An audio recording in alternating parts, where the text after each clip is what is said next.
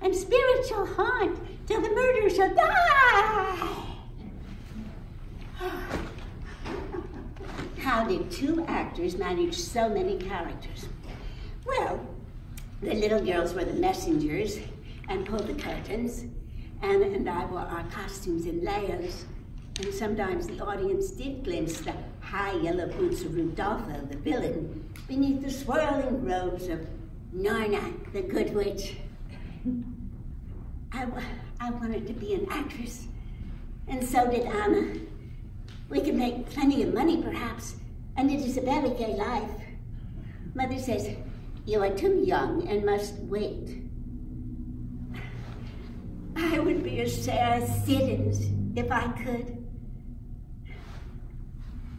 Instead, Anna and I were governesses. The family moved to Boston, where Mother took in boarders. Father tried to give philosophy lectures. Lizzie kept house. May went to school. We were every day deeper in debt. And so poor. Mother says, there is always someone more poor to help. Oh, just as she did in Little Women, Mommy often gave our breakfast away to someone more poor than we. We ate bread and water.